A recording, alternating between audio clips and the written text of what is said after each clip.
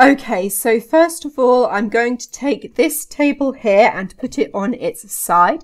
So I will copy it and then paste it transposed.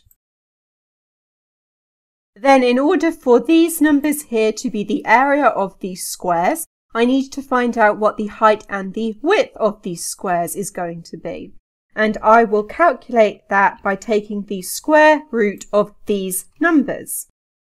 And so these numbers here will be the length of the sides of each of the squares. Then I need to work out the position of all of these squares. So this will be the first square, this one the second, the third, and the fourth. And the first square will be on the top and the left-hand side. The second one is on the top and the right-hand side. The third one on the bottom and the left-hand side, and the fourth one on the bottom and on the right. And then I need to put numbers to these positions. So I am going to make the middle here 0 on both the y and the x axes. So all of the numbers on the top will be positive, and all of the numbers on the bottom will be negative. Everything on the right will be positive and everything on the left will be negative. So the y values will be whether it is on the top or the bottom, and the x values will be whether it is on the left or the right. And I am going to copy these numbers here and paste them as values, and I will do that twice. Then everything that needs to be on the bottom needs to be a negative number. So I will put a minus in front of these two numbers here. And also everything that is on the left needs to be negative. So I will make these two numbers here negative as well. Then the next step is to line the x values up. So I need to line them up going from smallest to biggest. So the smallest number is this one here. And you can also think of this as being the biggest negative number. And then the next smallest number is this one here. Then I need to put in a 0, and then the next biggest number is this one here, and then the biggest number overall is this one here. And so these are the x values, and I will just highlight them. And all of these squares will have the same x values, and they will all have different y values, so that is what we will put in next. And I'll copy the headings from up here. And then I'll also copy these numbers and paste them into the middle so they line up with the 0 on the x-axis, as all of these squares need to reach the centre. For the first square, this is going to be on the left-hand side, so I will drag this number up towards the negative numbers until it lines up with the minus 4.58 on the x-axis.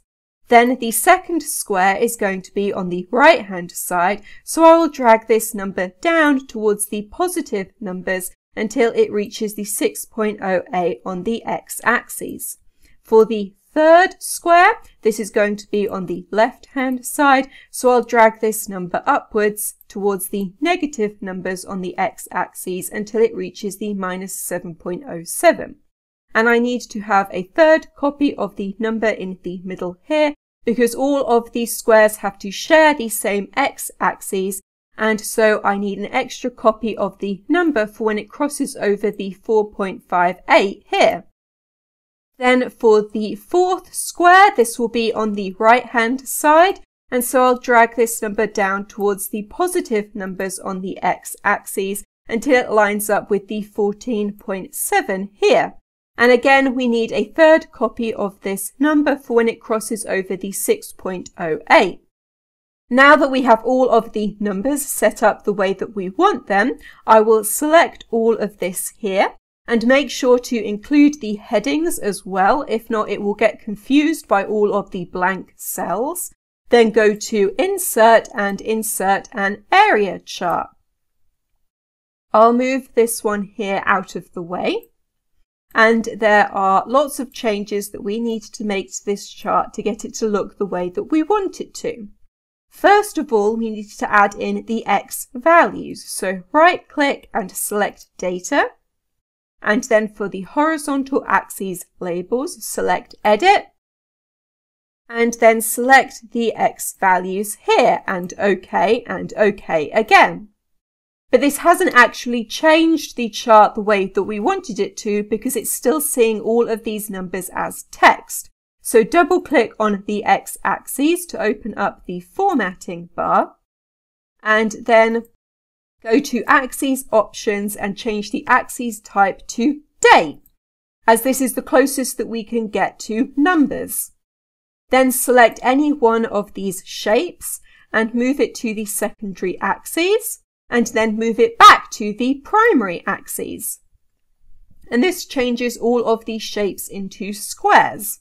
Now this shouldn't work, but it does, so we're just going to go with it.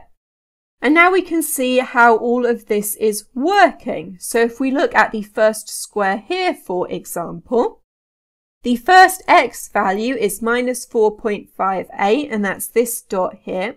The first Y value is 4.58, and that's this dot here.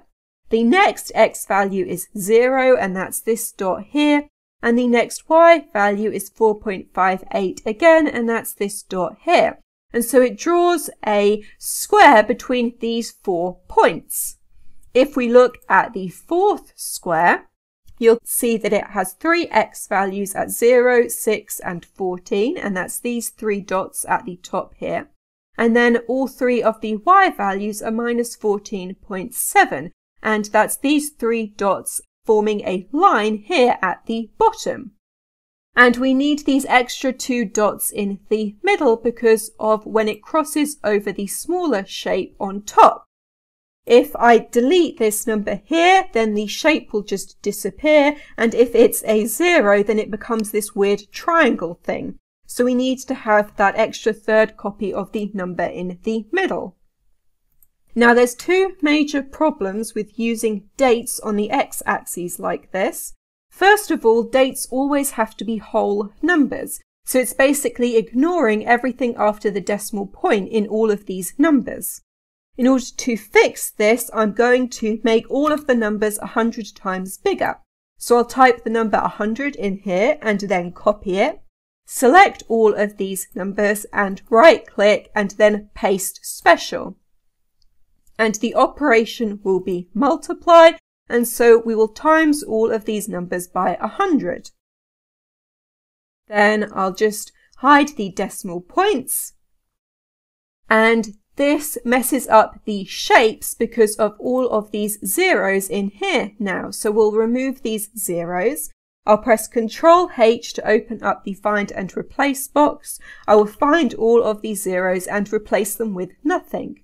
And then make sure to tick the Match Entire Cell Contents box so that I don't accidentally remove these zeros from in the middle of the numbers. And if you don't see these options here, you just need to click on the Options button and replace all. And now all of these zeros have disappeared and we go back to the squares. Then the second problem with using the dates is that dates can't be negative numbers. So all of the numbers on this side of the x-axis have disappeared. In order to fix this, I'm going to add a fixed amount to all of the x values to push them all to the right-hand side. So I'll add in a new column here and then take the x values and add 2000 to them. The number that you have to add will vary depending on the numbers that you are working with. You just have to add an amount which is large enough to make all of the x values positive. Now select the chart and right click and select Data and edit the horizontal axes labels again. And this time we'll select the values in this column and OK again. and now all of the x values are positive. The next step is to set the axes maximum and minimum bounds. At the moment, the middle is at 2000 on the x-axis, and I need the same amount of space on the left-hand side and on the right-hand side. So I will make the axes minimum 500, then the center is at 2000, and the gap between these two numbers is 1500. And so I need the gap between the center and the axes maximum to also be 1500. So that will mean that the axes maximum will be 3500. Now, in order to change the axes minimum and maximum, these need to be formatted as dates. So I'm going to change the format of these numbers so that they are dates, so I know what date I need to put in. So this here is going to become 14/05/1901, and then the maximum will become 31/07/1909. And I'll also change the to be 100 days so that we can see that this has actually worked. So now the minimum is 500 and the center is 2000. So the gap on this side is 1500. And then the axis maximum is 3500. So the gap between the 2000 in the center and the axis maximum is also 1500. The next step is to change the axes maximum and minimum on the y-axis, but this is much easier. I can just change the minimum to minus 1500 and the maximum to positive 1500. Now that we've set all the axes maximum and minimums, we can just delete the axes because we no longer need them. And we will also delete everything else as well. Then the next step is to change the chart area so that it is an actual square. So we'll make the height 10 centimeters and the width 10 centimeters as well. Now, in order to check that the squares are actual squares, I will draw a shape over the top of them. So select the rectangle tool and then hold down Shift while drawing the shape over the top of one of the other squares. And then I'll remove the fill. And we can see that this shape here is a square. So the height and the width are both 4.54 centimeters. And we can see that it lines up with the square underneath. So we know that the shapes in the chart are actually squares. Now let's change the color of these. So I'll change this one to dark green and this one to light green, this one to dark orange, and this one to light orange. Okay, so in this video I have shown you how to make a proportional area chart in Excel, and that is everything.